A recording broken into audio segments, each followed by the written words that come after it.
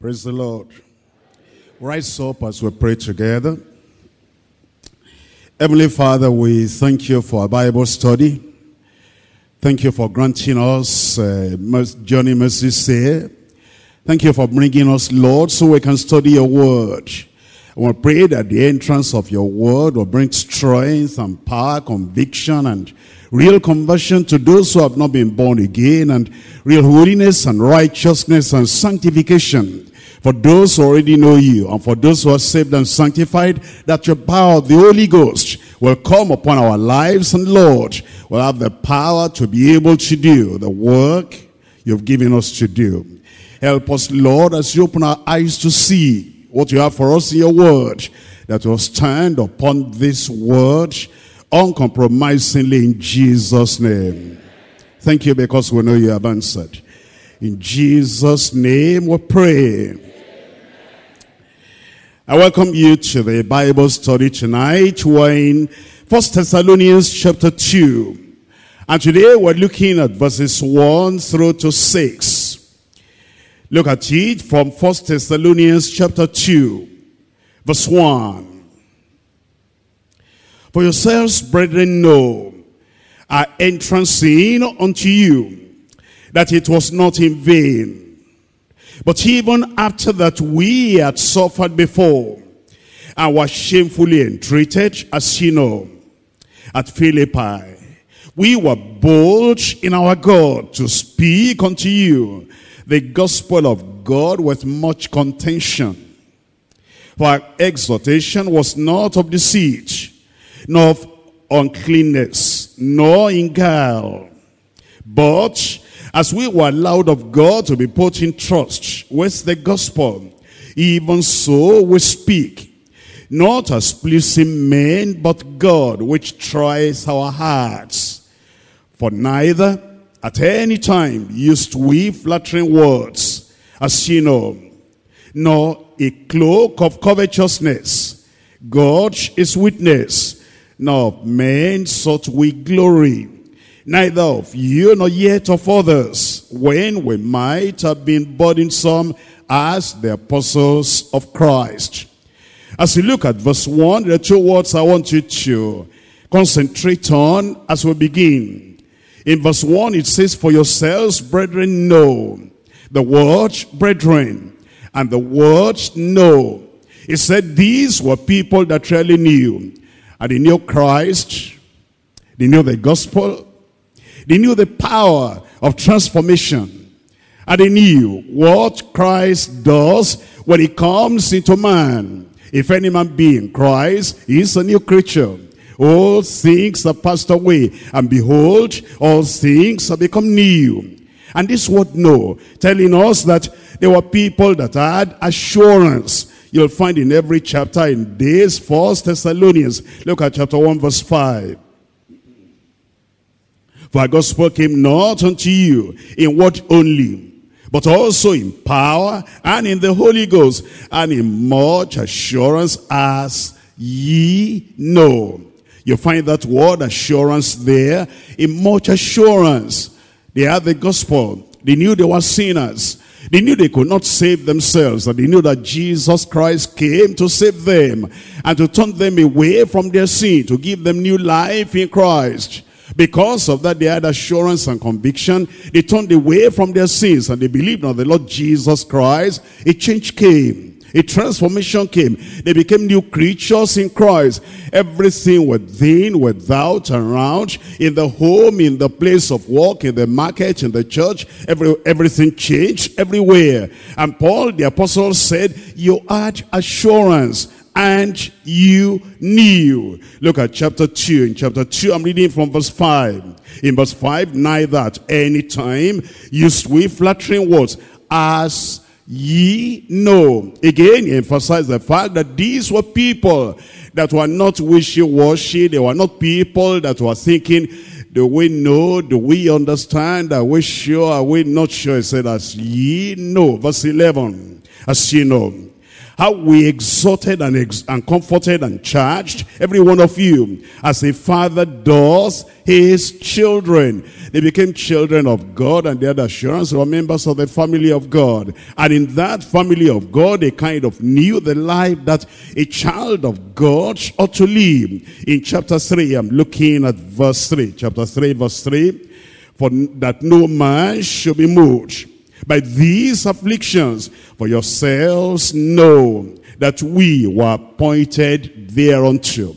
He told them that of course you knew that once you become a child of God and you are cleansed from all the impurities, all the defilements of the world, the people that were still sinful, the people that were still defiled, the people that were still unholy, the people that were still unrighteous, they will hate the people that are righteous. Yea, if any man will live godly in Christ Jesus, he will suffer persecution. And he said, you know, and actually they behaved as if they knew, because the persecution, the strife, the contention that came against them, they were able to stand. And so Paul, the apostle, in every chapter of this epistle, he said, you know, you're very sure, there is no doubt in your mind that as you have come to the Lord Jesus Christ, everything it will take, the persecution and the pressure, the trial and the trouble and the tribulation, you are ready for that because you know. Look at chapter 4 verse 2. In chapter 4 verse 2 it says, in verse 2, for ye know what commandments we gave you by the Lord Jesus. They actually knew. Then we're looking at chapter 5 verse 2. For yourselves know perfectly that the day of the Lord so cometh as a thief in the night. They knew that the Lord was coming. They knew what it will take to make them ready. And so Paul, the apostle, said, I'm so happy and joyful. I'm rejoicing because I minister to people like you. You had the word of God. You had assurance. You had conviction. And because of that conviction, that assurance, you turned away from your sin and you turned away from dead idols. And you have turned to the true and the living God. And then you rejoice with them and celebrated the assurance that you know. Come back to chapter 2. I'm looking at verse 1 again. For yourselves, brethren, know. Here you called them brethren. Important word. Very significant. That they didn't only know that Paul was a pastor, an apostle, a teacher, an evangelist. They didn't only know that the gospel came unto them. They knew that they came into the family of God. They became a brother, they became a sister, brothers and sisters in the kingdom, in the family. And he said, now you know that you are brethren. What kind of brethren? Because there are many kind of brethren, and there are many people running around today, and they're saying that we're brothers, we're sisters, we're brethren. What kind of brethren were they? Chapter 5, I'm looking at verse 27. Chapter 5, verse 27. I charge you by the Lord that this epistle be read unto all the, what kind of brethren? Holy brethren. You see, these people, the kind of brethren they became. They were faithful brethren. They were holy brethren. Before I talk about holy brethren, let me tell you that in the scriptures in the New Testament, we know, number 1, faithful brethren. Number 2, false brethren. The people that pretended to be. The people that were hypocritical. The people that had no relationship with Christ, and yet they associated with the church. The people that didn't have any experience of salvation. The people that didn't have any standing in the kingdom, and yet they profess themselves to be brethren. And Paul, the apostle, referred to them. He said they are false brethren. 2 Corinthians chapter 11 verse 26. 2 Corinthians chapter 11 verse 26. In journeys often, in perils of waters, in perils of robbers, in perils by mine own countrymen, in perils by the heathen, in perils in the city, in perils in the wilderness, in perils in the sea, in perils among, what kind of brethren? False brethren. And there's still people like that today in Christendom. People like that today associated with the visible church, associated with the church that we can see. And they come on Sunday, they come to Bible study, they come on Thursday, they come to revival, they come to crusades, they come everywhere. They say, we're brethren, but they are false. How do you know they are false? The Bible tells us, and makes us to know how they are false. We're told in 2 Timothy chapter 3. 2 Timothy chapter 3 verse 5, having a form of godliness, but denying the power thereof. From such turn away. There were people in those days that congregated and associated, affiliated with the people of God. They came in, but they denied the power of the gospel, the power of salvation, the power that makes sure that when the word of God comes to us, it works in us effectually with transformation, with the turning around, and we live transparent lives, holy lives, and righteous lives, and pure lives.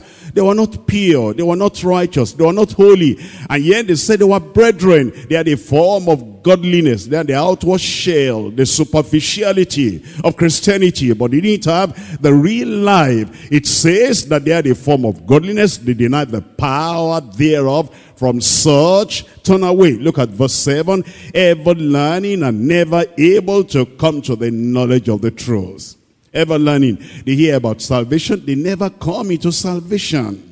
They hear about repentance, they never repent. And they hear about the judgment day coming. They never set their minds to it and get ready. And they hear that the power of the cross and the power of the blood of the Lamb can cleanse us and wash us and forgive us and make us totally new. And they never give heed to that. It says they're ever learning, and they never are able to come to the knowledge of the truth. It says in verse 8, now as Jannes and Jambres withstood Moses, so these also resist the truth.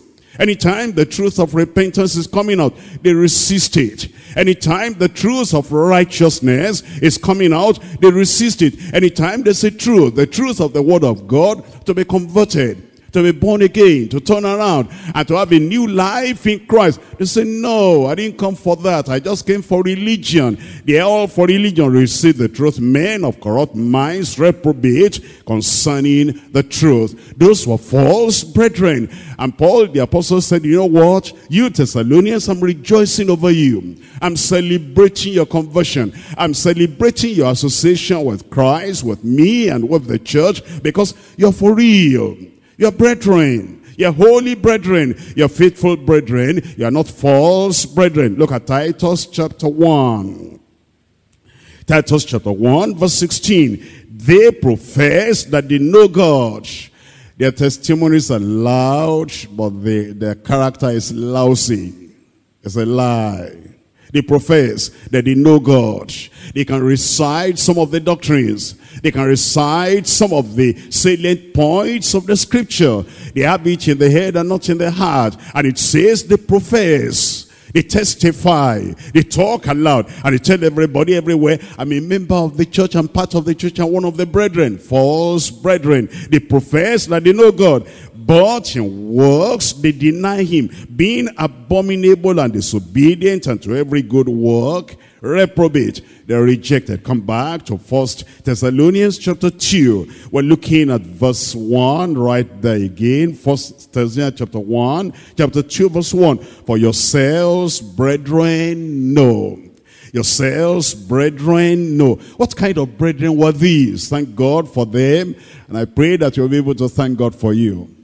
That you are not false, you're not fake, you're not a counterfeit, you're not like a Pharisee, you're not like a Sadducee, born again, saved, turned around, regenerated, recreated, within, without, totally turned around. These were faithful brethren, not false. Colossians chapter 1. Verse 2, Colossians chapter 1. We're looking at verse 2. To the saints and the faithful brethren in Christ, which are at Colossae. To the saints, the lives changed. They were not sinners anymore. They were no more secretly committing sins or publicly committing sins. And they were no more rebellious and disobedient against the word of the Lord. Something happened within them. Something happened in their hearts. They turned away from sin. And these were people now that they were saintly. They were righteous. They were pure. They were holy. And then it says they were faithful brethren. We're looking at Hebrews chapter 2. Hebrews chapter 2, verse 11. For both he that sanctifieth and they who are sanctified are all of one. That is Christ who saves, and the people who are saved, united together, associated together. Christ in them, they in Christ. And those who are sanctified, and Christ the sanctifier. They in Christ, and Christ in them. They are all of one. And then it says, for which cause he is not ashamed to call them brethren. Christ not ashamed to call them brethren. He'll be ashamed to call thieves and idol worshippers and idolaters and adulterers and fornicators and covetous people and smugglers. He'll be ashamed to call them brethren. But for these who are born again, for these who are turned around, for these whose lives have totally become new in Christ, he's not ashamed to call them brethren. I pray that God will be able to refer to you as a brother, a sister in Christ in Jesus' name. In Hebrews chapter 3 verse 1. Hebrews chapter 3 verse 1. Wherefore, holy brethren. You see how the scripture is very clear. It tells us when he's talking about brethren, the real ones. He's talking about the truthful ones, the honest ones, the trustworthy ones, the ones you can depend upon, that these were really saved. These were not fervent backsliders. You know, there are false brethren. There are fervent backsliders too. Fervent backsliders are the people, they are rotting within. Their lives are terrible. Their lives are so sinful, but they are very fervent. They are fervent in activity, but then they are not standing in the Lord. These were not false brethren. These were not fervent backsliders. They were holy brethren, partakers of the heavenly calling. Consider the apostle and high priest of your profession, Jesus Christ, or Christ Jesus. We're looking at Romans chapter 8 verse 29. The very reason why you are born again, the very reason why you come to know the Lord, the very reason why you come into the family of God is so that you'll be conformed unto the Lord Jesus Christ, and you'll be one of the brethren. In Romans chapter 8, I'm reading from verse 29. For whom he did foreknow, he also did predestinate to be conformed to the image of his Son, that he might be the firstborn among who? Many brethren. That's what the Lord wants. He wants you to be conformed unto his image, to live a life that like that of Christ, to show real conversion and to show real transformation. And with that real conversion, real transformation, he'll be able to say, yes, it's one of my brethren, saved, separated from the world, turned around, transformed, and transparent, pure, righteous, holy, and following after the Lord, walking in the steps of the Lord Jesus Christ. Nothing to be ashamed of, and nothing to be reproached for, because it's born again, because there is a new life, a renewed life, regenerated life in this individual. I pray we'll all be like that in Jesus' name. As we look at the study today, we're looking at the faithful proclamation of the gospel. What makes people believers? What makes people brethren? What makes people holy brethren? What makes people faithful brethren? Is the word we hear. Is the gospel we hear. Is the message we hear that comes to us with power that comes to us with pungency, that comes to us with conviction. And then we take that word in and we think on that word, we meditate on that word. We allow that word to affect us and influence us. We allow the word to drive us to our knees. We allow the word to drive us to the cross. We allow the word to bring the blood, dripping blood of the Lord Jesus Christ, flowing from Calvary to come into our heart. We allow that blood to cleanse us and wash us and purge us. We allow the blood to change and transform our lives, and then we become brethren. That's the gospel that they heard, and that gospel is the same gospel we're hearing. And I pray that the power of the gospel will walk in every one of our lives in Jesus' name, both old and young, both the old timers and the newcomers, both the new converts and the people who have been there for a long time, that we will be among the brethren of the Lord. A change, a transformation will come upon every life in Jesus' name. That both the speaker, the preacher,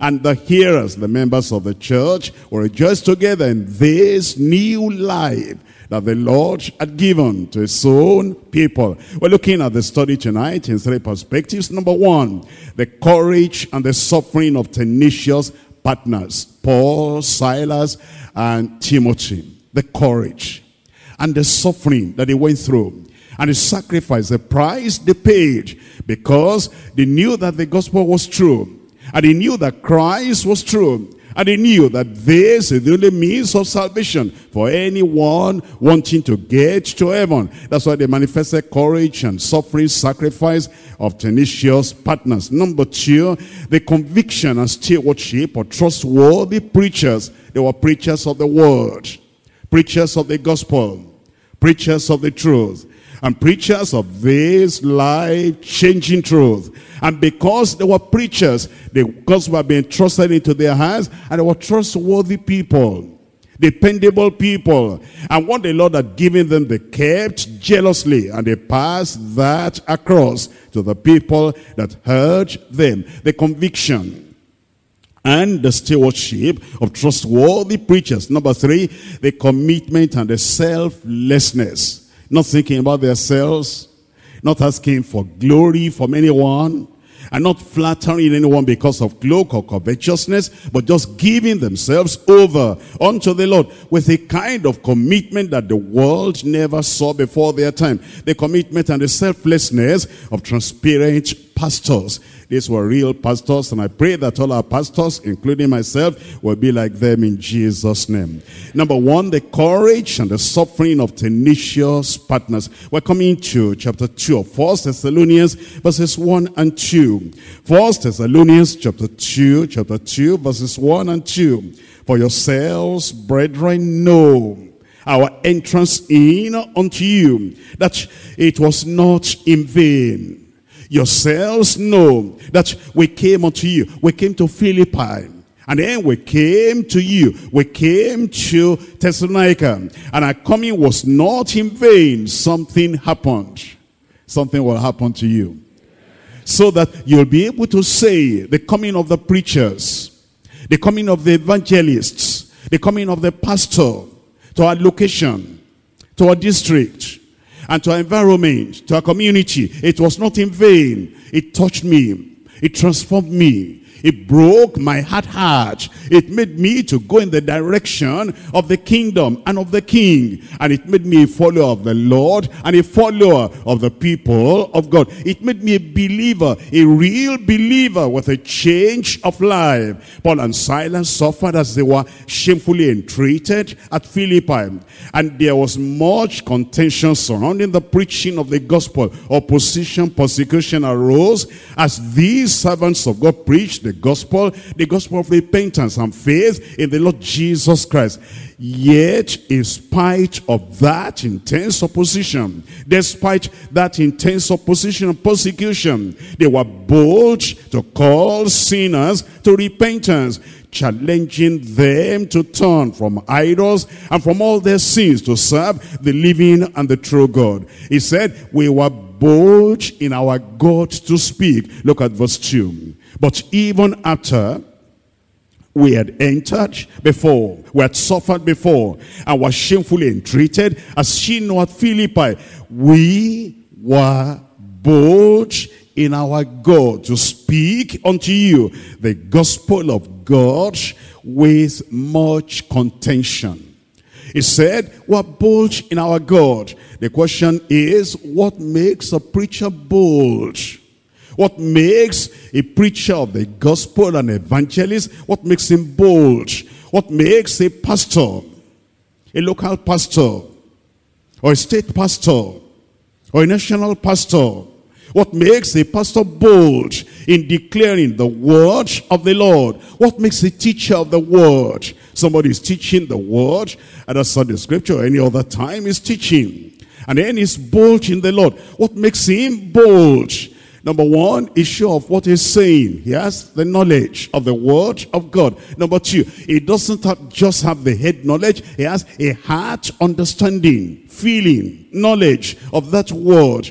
And he knows that this is true. Every jot and every tittle of the word he declares, he knows it to be true. Number three, he has experienced it.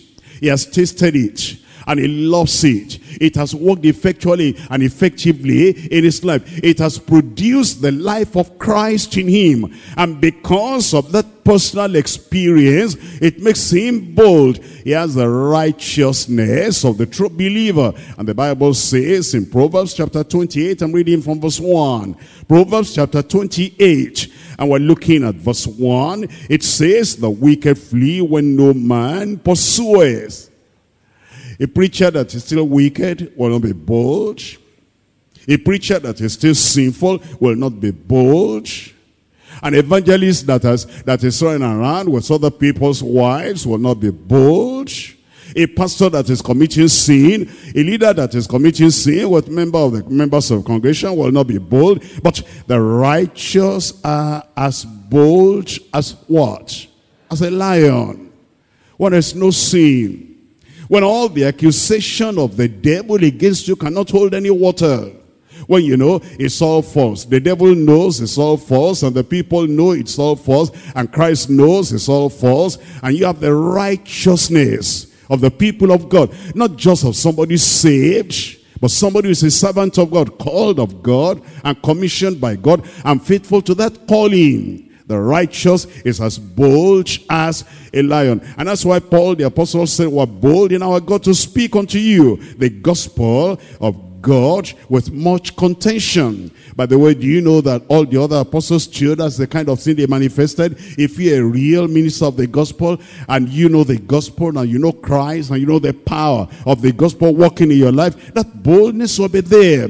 You'll not be speaking the word of God and then the way to heaven as if you are not sure. You'll not be timid and then frightened at the sinners you're speaking to. You'll be declaring the word of God with conviction and with boldness because of the righteousness in you, because of the assurance that you have. This is the only way. And you know that if the people are going to get to heaven, they have to take that way. You'll be talking of that convincingly. Look at Acts of the Apostles chapter 4 verse 13.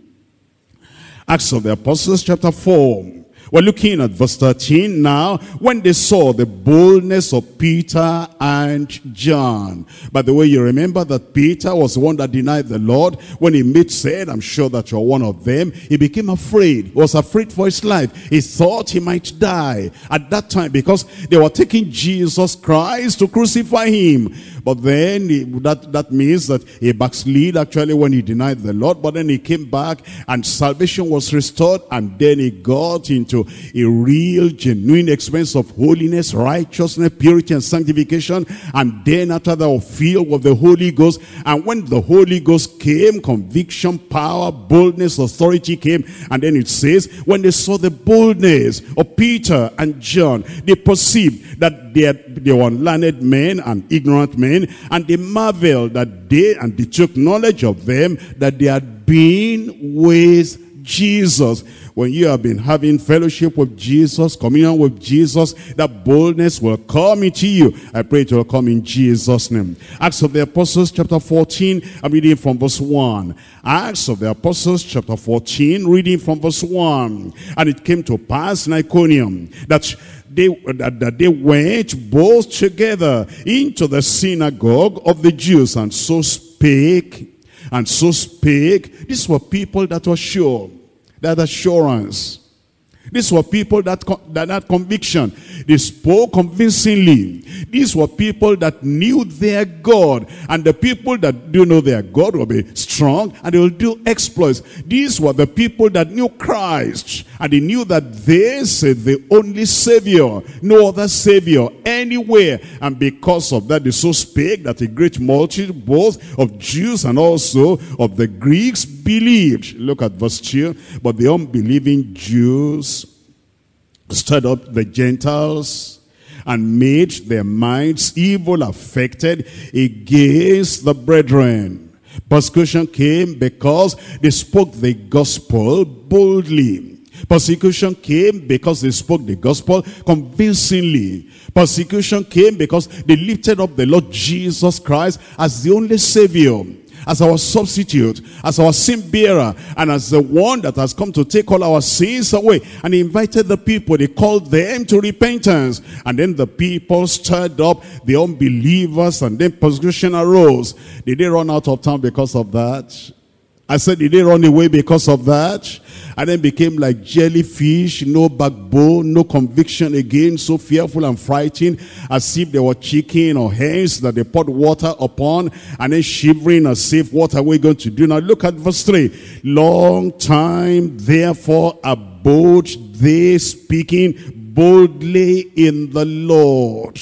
It says therefore, because of the persecution, therefore, because of that pain, therefore, because of the contradiction of those sinners against them, and they were trying to hinder the people that needed to get saved because of that long time, therefore, they even planned to, maybe they planned to spend short time before they said, because of this persecution, we're going to speak until everybody is convinced that Jesus is the only way, the way that leads to life eternal.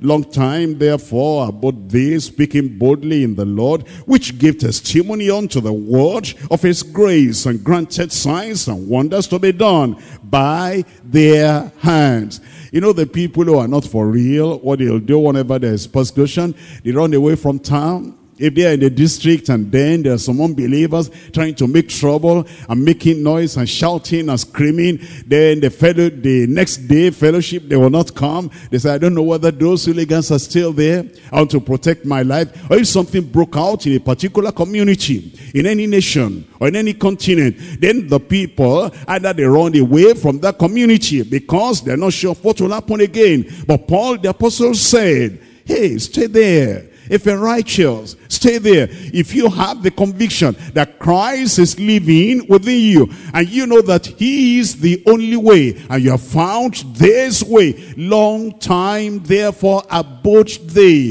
in a place of trouble, that place of trial, that place of persecution, and that place of opposition, speaking boldly concerning the Lord Jesus Christ. Some people, if they go out to witness one day, and then the unbelievers and the sinners and those people of the other religion, if they threaten them, then they'll never witness again. Oh, they said those people threatened us, and they said, if you come here again, if you do this again, we're going to show you that this place is not for Christ, it's not for Christianity. Here you're not going to be able to convert anybody. Then they become so afraid. But when you have Christ in you, and you have the Holy Ghost within you, and you have the fire of the Holy Ghost burning within you, there will be boldness in you. And I pray that before you go this day, that boldness will come to you in Jesus' name. Acts of the Apostles chapter 26, I'm reading from verse 19.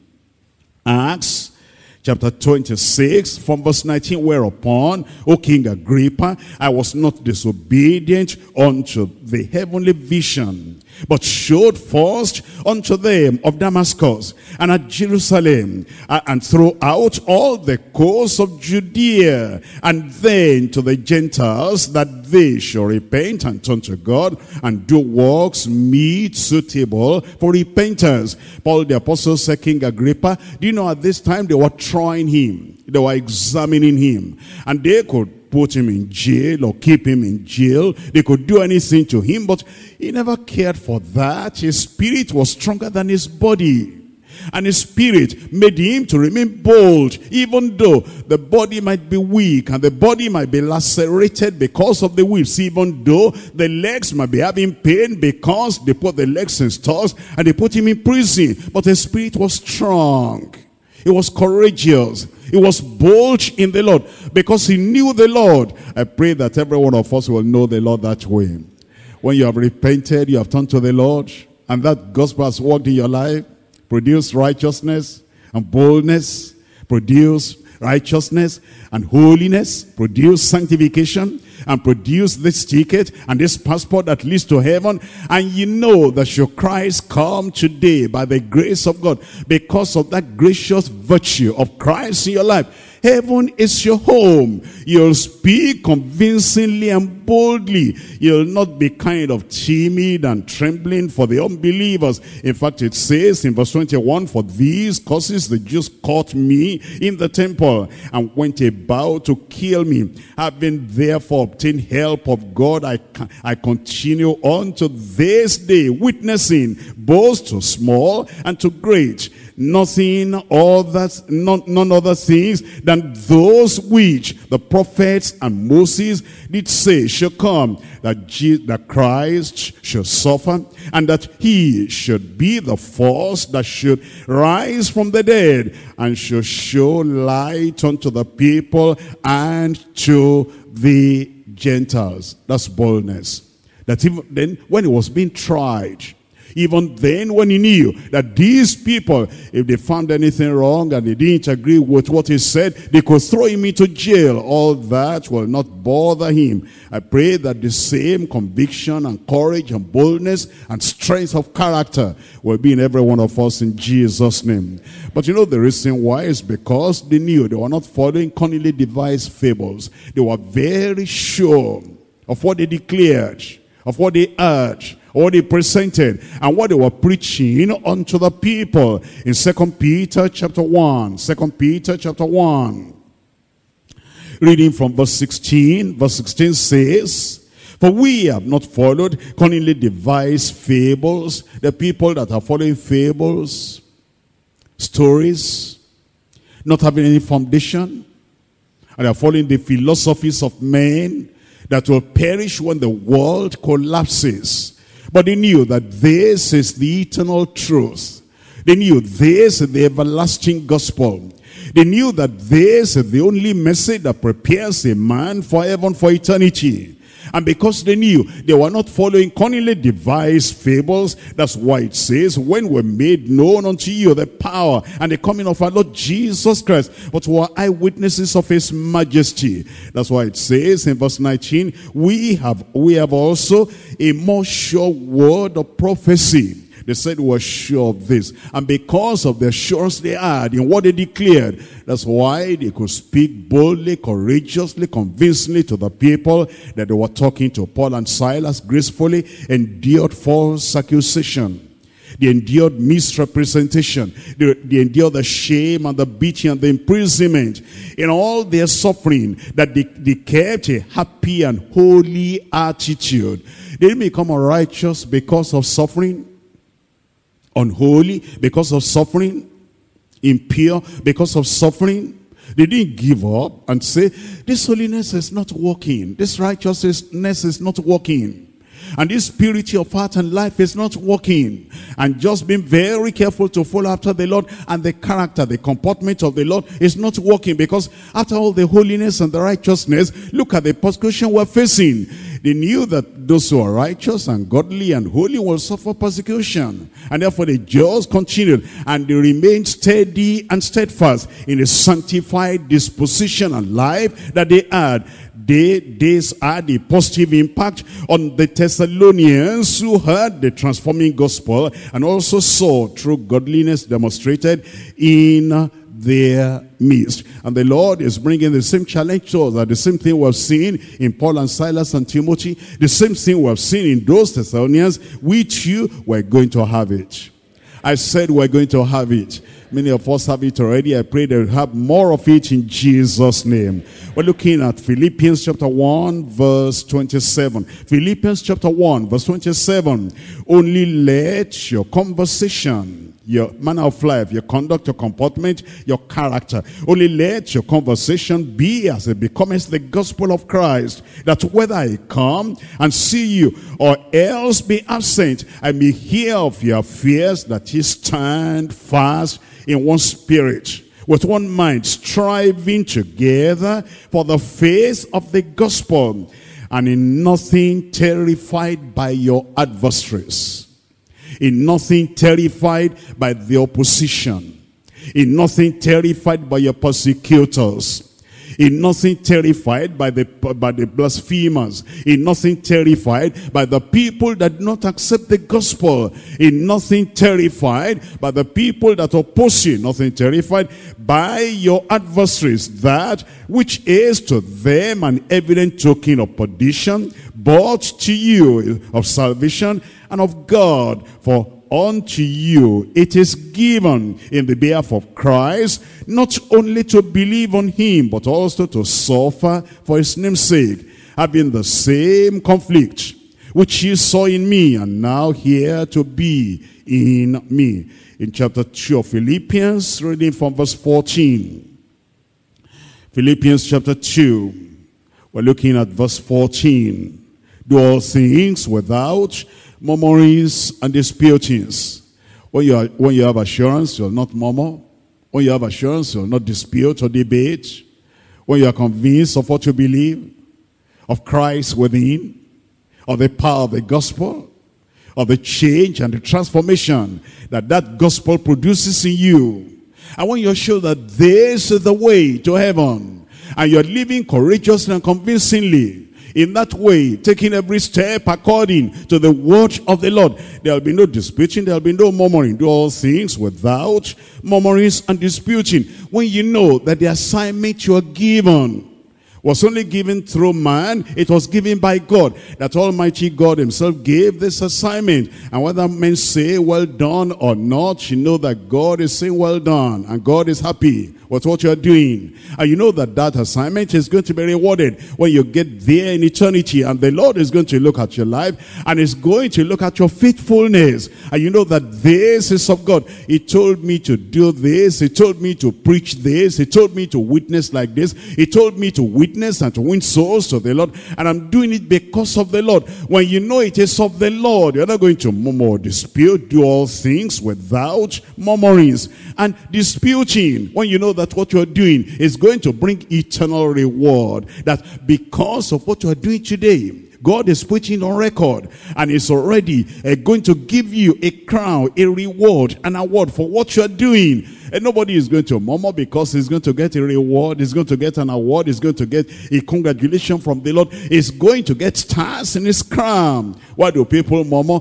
They murmur because I don't know the end of this, I don't know whether this is going to be rewarded or not, I don't know whether God is looking at me or not, I don't know whether it is man that gave me the responsibility or not, I don't know what I'm doing, whether it's going to catch God's attention or not. That's why they murmur. But when you have conviction and assurance that every step, every little thing, every major thing, every spiritual thing, every material thing, every physical thing is ordained of God for you to do, there will be no murmuring. You'll do everything according to the scripture. Do all things without murmurings and disputings, that she may be blameless and harmless, the sons of God without rebuke, in the midst of a crooked and perverse nation, among whom ye shine as lights in the world, holding forth the word of life, that I may rejoice in the day of Christ, that I have not run in vain nor labored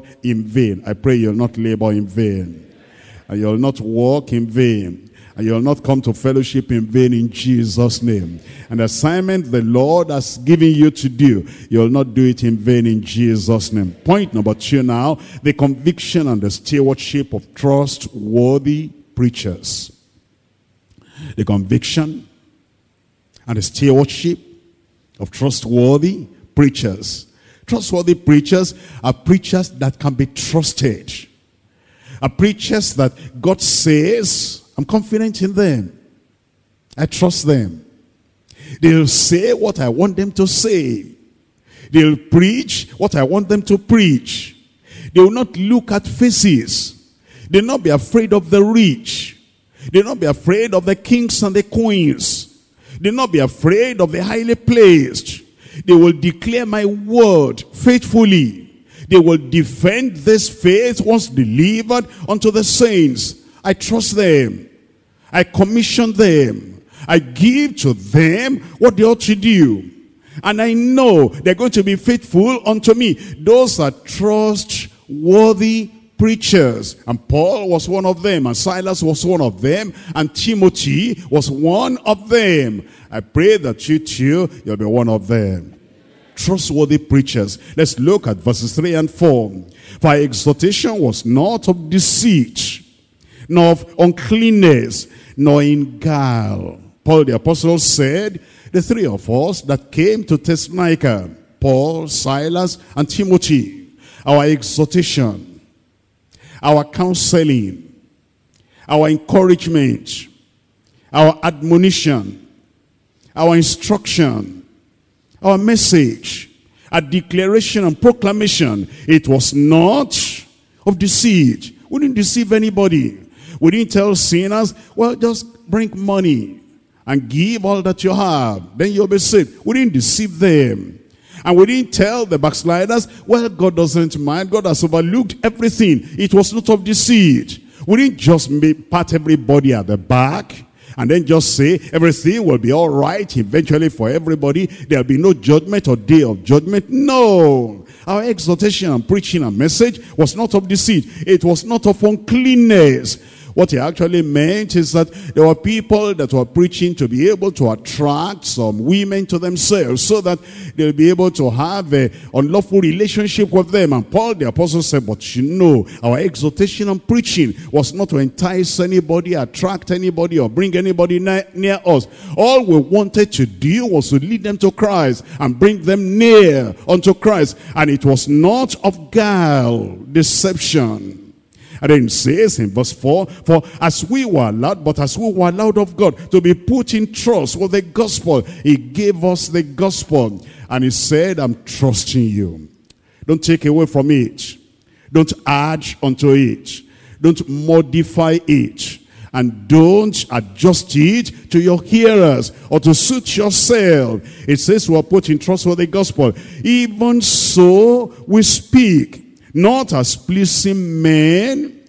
The danger is there for preachers to please men. The danger is there for preachers to please the rich in the congregation, the highly placed in the congregation, the political elites in the congregation, and the people that have connections in the congregation. The danger is there for the preacher to be men pleasers and to be men servers, and just to dance to the tune of everybody so that maybe they'll be taken care of properly. Or maybe they'll not have any difficulty or any challenge. Because, you know, in any congregation, there are nice people, there are not so nice people. In any congregation, there are easygoing people, there are tough, difficult people. In any congregation, there are people that just seek in the word and take in the word. In any congregation, there are resistant people, always resisting the word of God. And when you preach the word directly, face to face, confronting the people that have been there for a long time and they refuse to repent. Maybe they have 2 wives and they say, you're not going to drive me away from the church. This is my church. I'll keep on coming. Whatever you preach, I'm going to keep on coming. And if you mention anybody having 2 wives, the following meeting day, they come to sit in the front and say, hey, here am I. I heard you talking about 2 wives last time. I'm here now. You want to preach? Go ahead and preach. I'm telling you, I'm here in this church forever and ever.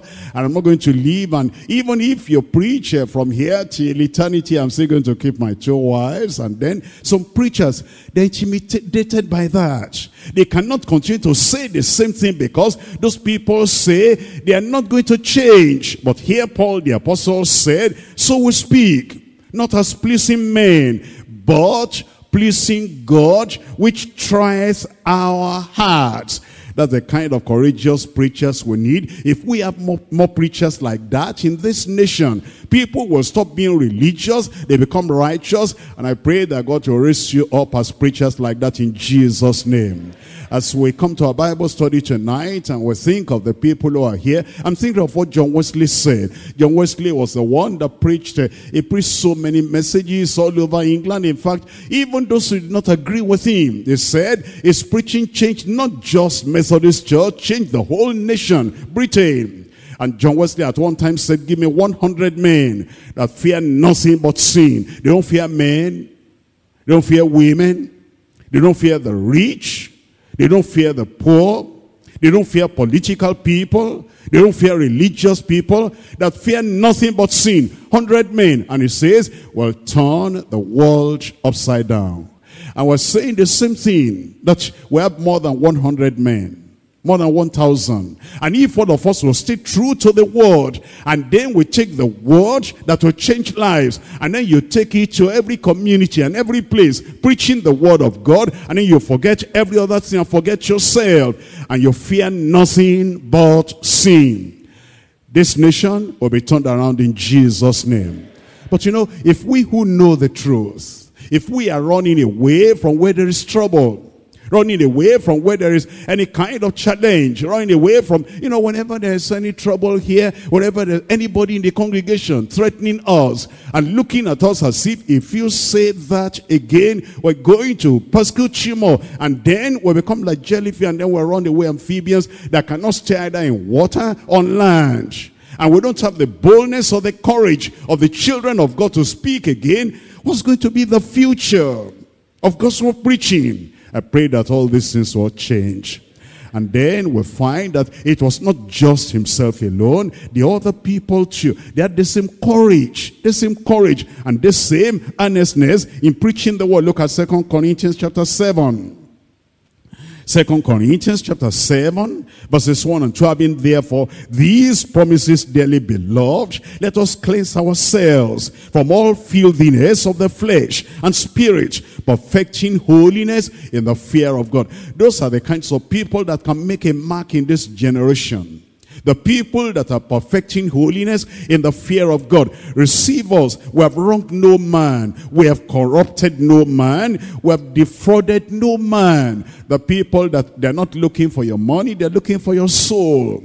They're not looking for your property, they're looking for your soul. They're not looking for what you have, they're looking for who you are, to be turned unto the Lord, not even turned unto themselves. We're looking at 2 Corinthians chapter 12 verse 16. 2 Corinthians chapter 12 verse 16. But be it so, I did not burden you, nevertheless, being crafty, I caught you with guile. Paul the apostle was saying he discovered that the Corinthians were crafty. They had guile, they had deception. It would be unfortunate if some in the congregation are crafty and their preacher too is crafty. Unfortunate. If the backsliders in the congregation in the church are deceptive and their preacher too is deceptive.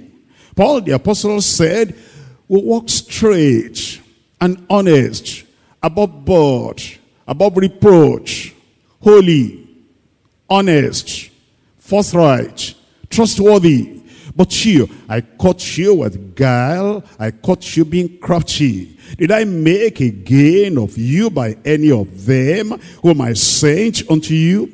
I desired Titus, and with him I sent a brother. Did Titus make a gain of you? Walk not we in the same spirit? Walk not we in the same steps? Paul the apostle was sure of himself, and thank God he was sure of the partners that walked along with him. I pray that we'll be sure of ourselves too. And we'll be sure of you too, walking along with us and fellowship with us in this, our church, in Jesus' name. In 1 Timothy chapter 1, verse 11. 1 Timothy chapter 1, verse 11. According to the glorious gospel of the blessed God, which was committed to my trust. Which was committed to my trust. It was committed to my trust. What does that mean? It's like when somebody is traveling. And when that person is traveling, he calls you, he says, you know, I'm traveling, I'm, going long distance. It will take me some time before I come back. But you're living in the community here. Here is my daughter. Please take care of her for me. I trust you. You're trustworthy. You're dependable. I can lean upon you. I can close my eyes and then travel because I know my daughter is safe in the community because of you. It will be unfortunate if such a person that the man trusted, well, then they filed that daughter. Or if somebody said, my brother, I'm traveling. Look, my wife is there. And, you know, as women, they'll have some needs that if I were around, I'll be able to provide them. But you are there, my brother. Please, I entrust my wife into your hand. After all, you are married yourself. It will be unfortunate, a tragedy, if that man that somebody had trusted to say, take care of my wife, and then will be fumbling with the wife, messing up with the wife herself, not keeping her dignity, and then the man not to be trusted. And Paul the apostle said, that's how the gospel was committed into my hand. And then the Lord trusted me and said, take care of this and share it and give it to the people. And he said, I'm praying all the time, God will help me to be trustworthy and to remain faithful. And I pray that we'll be faithful like that. I'm looking at Galatians chapter 1, pleasing God and not pleasing men. Galatians chapter 1. We're reading from verse 10. Galatians chapter 1, verse 10. For do I now persuade men or God? I want you to look at your own Christian life. I want you to look at your own Christian comportment. Do you do anything with your eyes on God, on Christ? God is watching me. God is looking at me. When the pastor does not know what I'm doing, God knows. When he doesn't know my thoughts, my mind, my feeling, my actions, my reaction, my tendencies, what I'm covering up, God knows. And because God knows, and God has called me, and God has given me an assignment, I'm going to be faithful to God transparently. Are you like that? Are you a person that you say, well, I just want to please the people around me? After all, the pastor that committed this to my hand, if these people around me, if they oppose me or if they fight against me, the pastor will not even know and not be able to defend me. If I want to live an easy life and if I want to live a convenient life, I better know how to please these people. Those are people you cannot trust. Those are people that play and gamble with the gospel. Those are people that do not have conviction that every jot and every tittle in the word of God is necessary. They think you can throw off that and still have a little remaining. You can throw off that and have a little remaining. They are not trustworthy.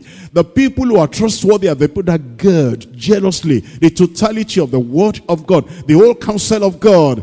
And they say, whatever happens, whatever people do, whatever people say, whether people understand or misunderstand me, I'm going to keep to this word, because every jot of it, every tittle of it, every little part of it is very important. They are not trying to please me, they are pleasing God. That's why Paul the apostle said in chapter 1 of Galatians verse 10, for do I now persuade men or God, or do I seek to please men? For if I yet pleased men, I should not be the servant of Christ. If I yet pleased men, I should not be the servant of Christ. If I'm so much afraid of my life, I need some ease, I need some convenience, I want the smiles of the people, I want the commendation of the people, more than the commendation of God. He said, I cannot be the servant of Christ. But I certify you, brethren, that the gospel which was preached of me is not after man. For I neither received it of man, neither was I taught it, but by the revelation of who? Of Jesus Christ. 1 Thessalonians chapter 4. 1 Thessalonians chapter 4. We're reading verses 1 and 2. Furthermore, then we beseech you, brethren, and exhort you by the Lord Jesus, that as ye have received of us all how ye ought to walk and to please God, so ye would abound more and more. Amen. Paul the apostle said, I've been faithful, I'm trustworthy, I've given the word to you exactly as the Lord gave me. And as he wants me to give unto you, I now throw it to you, that you are the one now to be faithful and to please God. We are pleasing the Lord in every area of the ministry. You are now to please the Lord in every area of your life and comportment. We're thinking about these unfaithful people, these ungodly people. You know why they do what they do? They're looking for some ease and convenience, commendation and honor from men. And the Bible says about them in 1 John chapter 4 verse 5. 1 John chapter 4 verse 5. They are of the world, therefore they speak of the world, and the world heareth them. That's all they want to do. They're not thinking about God. They're not thinking about the judgment day. They're not thinking about the rapture. They're not thinking about the reward we're going to have. They're not thinking about pleasing the Lord. All they're thinking about is the world. They are of the world. Therefore speak they of the world. Whatever they're doing, they're not saying, what does God think about this? No. What does Christ think about it? No.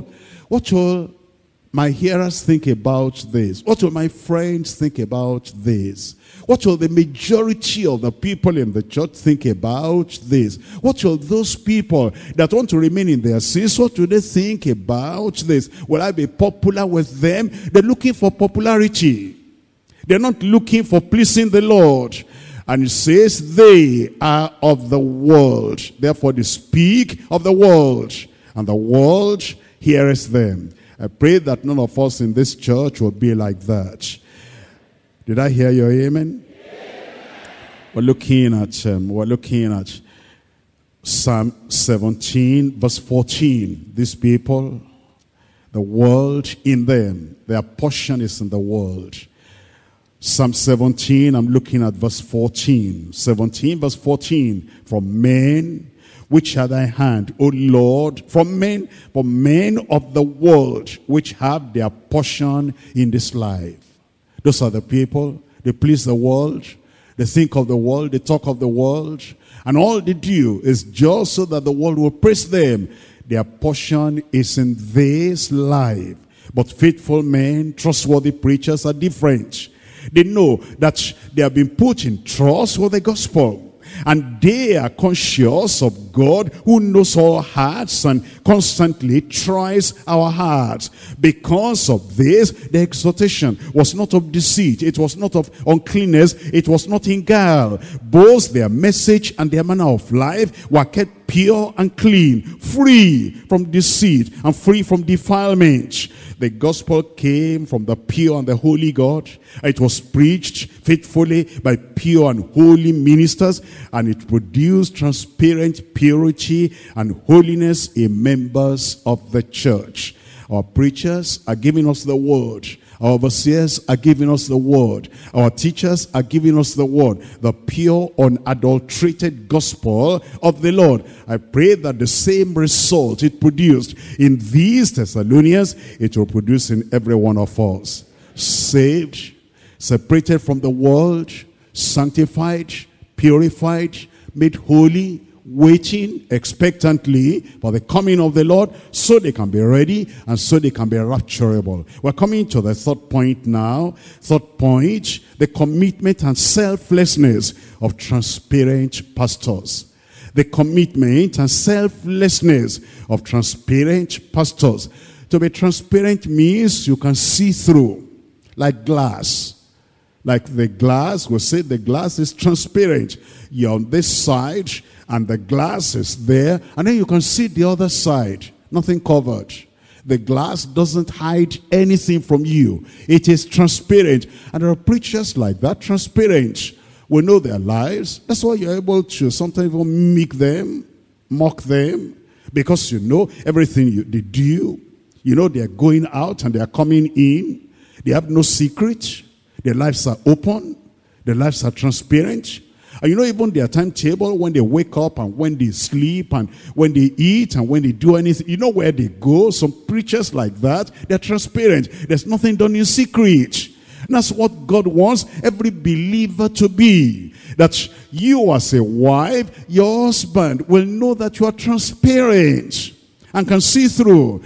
There's no secret letter, secret telephone call, and secret text, and secret whatever that your husband does not know about. Transparent husband.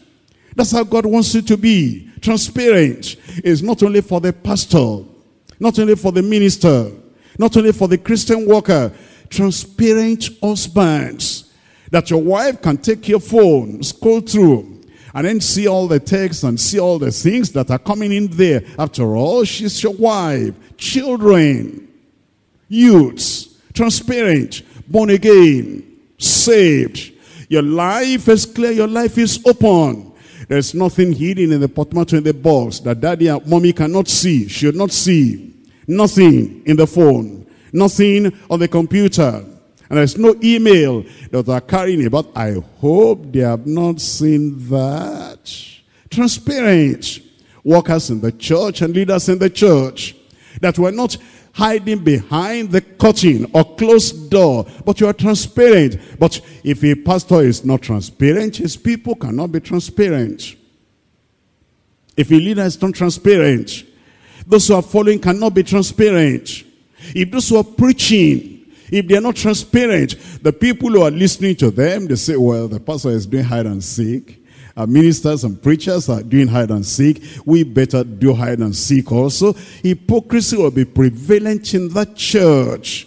Transparent pastors, transparent people, transparent ministers and members, transparent parents and transparent children, transparent husbands, transparent wives, transparent neighbors, transparent everyone. And that's the way we're going to keep on living, because of the cleansing of the blood of the Lamb, and because of the greatness of the power of the Lord working in our lives. I pray that if you have not been like that this night, you'll turn around. It will be like that in Jesus' name.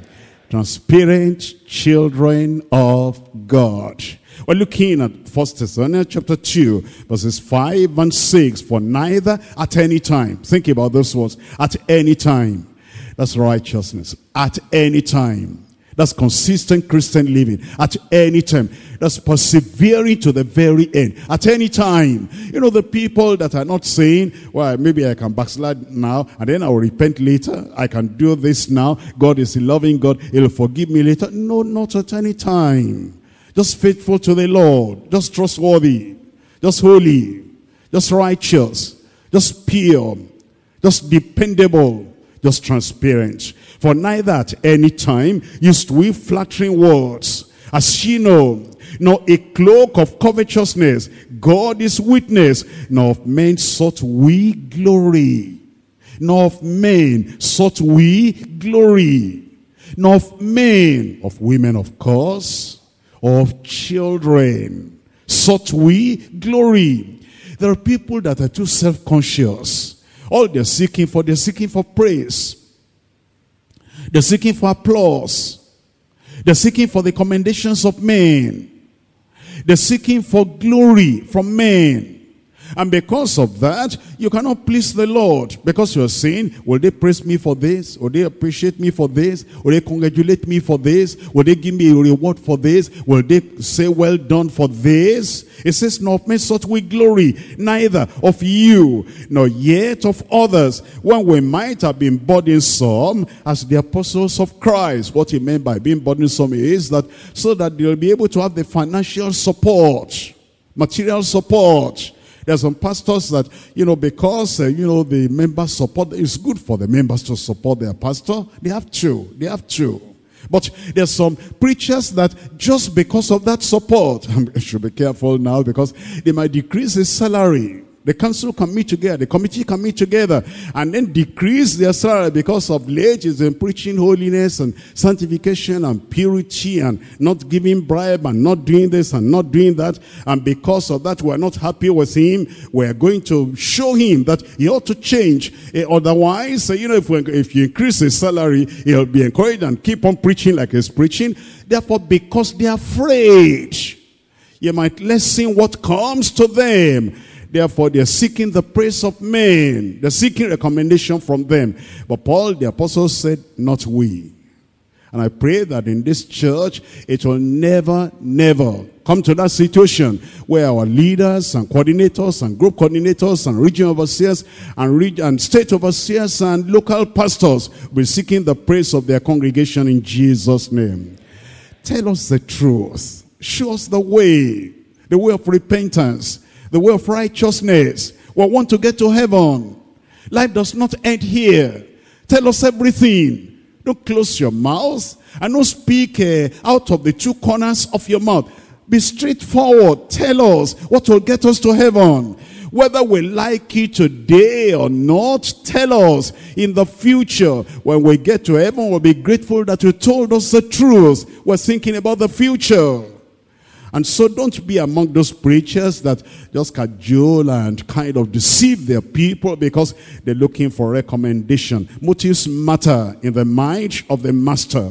Preaching the gospel or laboring in the ministry tirelessly is not enough. God must bear witness that we do it without seeking the honor coming from men. God must bear witness that we're doing what we're doing without seeking great things for ourselves. God must bear witness that we're doing what we're doing without trying to make a name for ourselves. God must bear witness that we're doing it without having men's persons in admiration because of personal advantage. He must bear witness that we're doing it without our hearts stained and soiled with covetousness. That we're doing it without flattery, without choosing flattery in order to gain of the congregation. We're doing what we're doing without seeking glory, praise, applause, approval, or awards from the church or from the world. God is witness. Can you call God to witness like that? That we're living for Christ? That we're serving God only for the salvation of souls and for the glory of God? Is God witness that in all things, at all times, at any time and every time, you speak and serve without any cloak or pretext or motives of concealed covetousness or unrighteous gain? The Lord wants us to examine ourselves. And He wants us to give the Lord chance to examine our hearts as well. That the Lord Himself will examine us. And then when He says, well done, you've done everything according to the way I want it done. And that you have been entrusted with the gospel. And you are trustworthy. Only then will you be able to have joy. Let's look at 2 Corinthians chapter 13 verse 5. 2 Corinthians chapter 13 verse 5. Examine yourselves whether ye be in the faith. Prove your own selves. Know ye not your own selves how that Jesus Christ is in you, except ye be reprobates? It says, examine yourself. Check up your heart. Check up your life. How are you living? And with what understanding, conviction are you living? Let's look at Psalm 26. Psalm 26, not only that you examine yourself, you're even telling the Lord, oh Lord, examine me, and see if everything is all right. I don't want to labor in vain. I don't want to come to this world and then come to the church and be in the kingdom and come to the Bible study and serve you and profess salvation and profess a brother, and yet I'm just false. I don't want that. Lord, examine me. Psalm 26 verse 2. Examine me, O Lord, and prove me. Try my reins and my heart. Look at Psalm 139, Psalm 139. That the Lord will check your motive, check your heart, check your character, check what you do in the private, check what you do in the public. We're looking at Psalm 139. And we're looking at verse 23. Search me, O God, and know my heart. Try me and know my thoughts. See if there be any wicked way in me. Lead me in the way everlasting. Search me, Lord. Look at my heart. Look at my experience. Check up on my testimony. Check up on the life I live. Check up on all this proclamation, pronouncement, going about. I'm saved, I'm sanctified, I'm filled with the Holy Ghost. I'm serving the Lord. I'm faithful, I'm dependable, I'm trustworthy. All these great, grand testimonies we give in our fellowship. I'm this, I'm that. I know the Lord. I read the Bible. I'm following the Lord. I'm faithful to the Lord. I read the Bible through every year. And I'm very deep, deeper than deep. Search me, O God, and know my heart. Try me, and know my thoughts, and see if there be any wicked way in me. Lead me in the way everlasting. We're looking at Job. Looking at Job chapter 34. Job chapter 34. I'm reading from verse 31 and verse 32. Surely it is meet to be said unto God, I have borne chastisement. I will not offend anymore. That which I see not, teach thou me. If I have done iniquity, I will do no more. That's still saying, Lord, search me. Lord, examine me. If there's anything I'm overlooking, if there's anything I'm forgetting, if there's anything I'm glossing over, if there's anything I'm covering up, if there's anything I'm hiding, Lord, search me. That which I see not, teach thou me. If I have done iniquity, I will do no more. When you are sincere like that and you come before the Lord, and then you tell the Lord to cleanse you, wash you, purge you and purify you, make your life holy, make your life transparent. That's how the Lord will have mercy. Proverbs chapter 28, I'm reading from verse 13. Proverbs chapter 28, verse 13. He that covereth his sins shall not prosper. He that will just cover it up. No salvation, but he cover it up. There's backsliding, but will cover it up. He that covereth his sins shall not prosper. But whoso confesseth and forsaketh them shall have. I pray will have mercy. He that covereth his sin shall not prosper. What's the use trying to serve the Lord? Giving so much of your time, so much of your treasures, so much of your money, so much of what you have unto the Lord. And yet you're covering up sin. And when the trumpet shall sound, you'll be missing eternity. What's the use? Why are you not faithful to yourself just this one time and say, Lord, I want something real.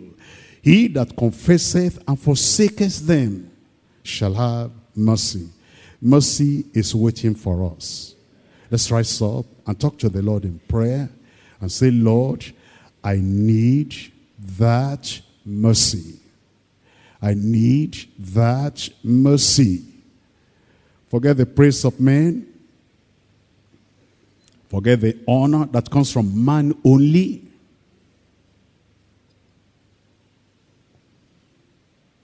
Forget their congratulation, their celebration. Forget the praise, the honor, the glory, the flattery. Many of the praises the people give us, it's all flattery. Expose yourself before the Lord. If you conceal it, the Lord will expose you later. But if you expose yourself before the Lord, then the Lord will cover it up with the blood of Jesus and will cleanse you and purge you, purify you, give you a life without blame, without reproach, without sinning. There's salvation through the blood of the Lamb. There's cleansing through the blood of the Lamb. That's why we even came into this world.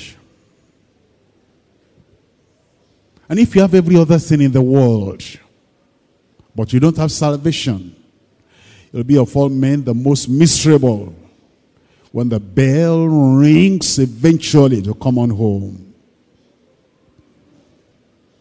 If all the people in the church are praising you, exalting you, congratulating you, speaking well of you, even making you an example to other people. Look at so and so. Look at so and so. He's so dedicated. She is so dedicated. Everybody praising you.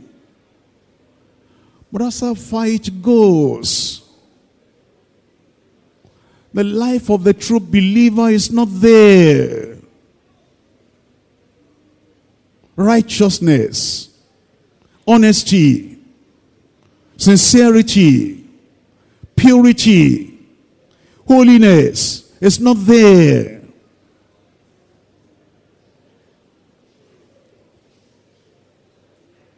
Everybody praising you except your wife, who knows your hypocrisy at home. Everybody praising you except your husband, who knows how hard and harsh and terrible you are. Everybody praising you except your parents, who know about your inner life, in the inner chamber.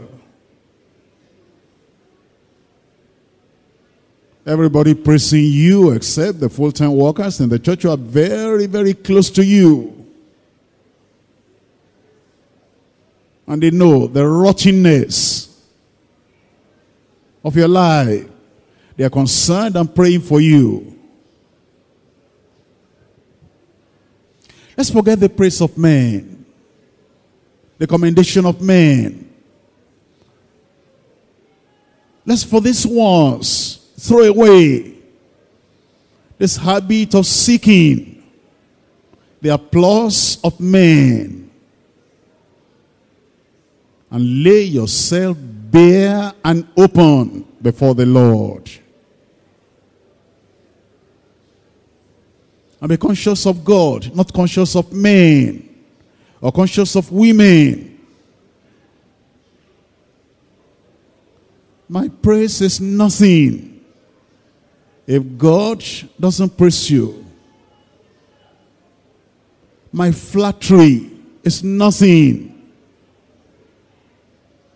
if God does not know that you are truly righteous.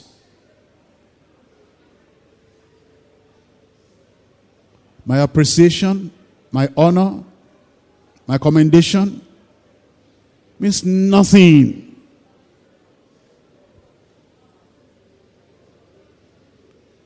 if you are not living a transparent life before the Lord. Real salvation that we have.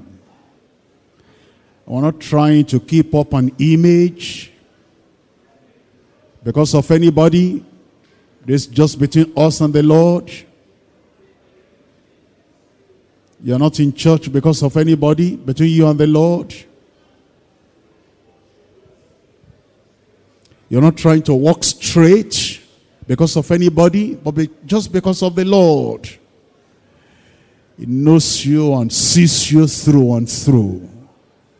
Search me, O God, and know my heart. Try me and know my life.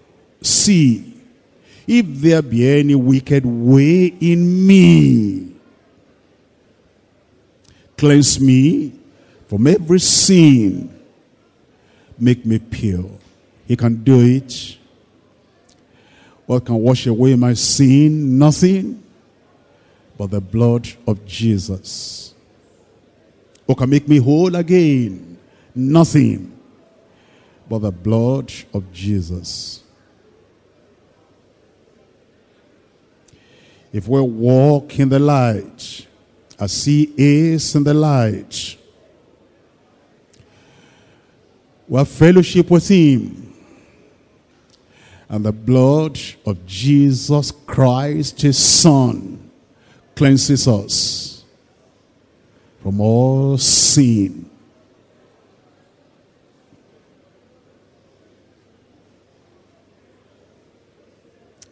Become trustworthy.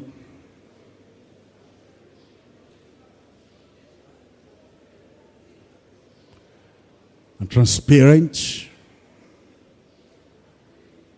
Truthful. Show that grace brings transformation. Show that the blood of Jesus washes whiter than snow.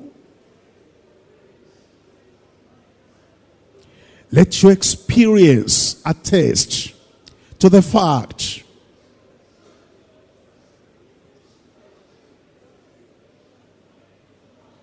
that when Christ comes in, he makes us new, renewed creatures.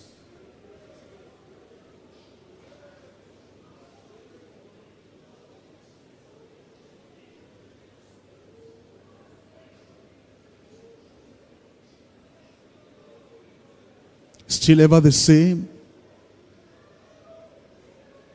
He did it for the Thessalonian believers. Jesus Christ the same, yesterday and today and forever. What he did for them,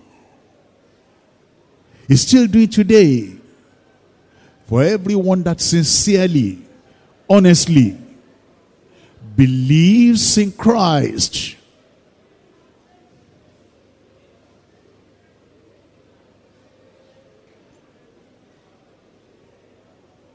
Holiness is not the work of man. It's not by struggling. It's a gift of God. And God has not changed. Still cleanses today. God has not changed.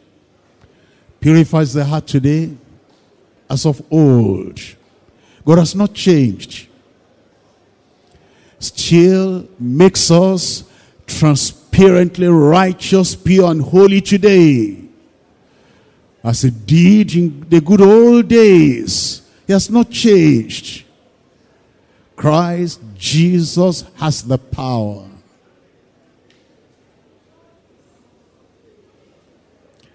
Allow him to do it. Give him chance to work in your life. And this transforming gospel will work effectually and effectively your heart and your life. Give me a righteous life and make you to live a rapturable, a wordable life.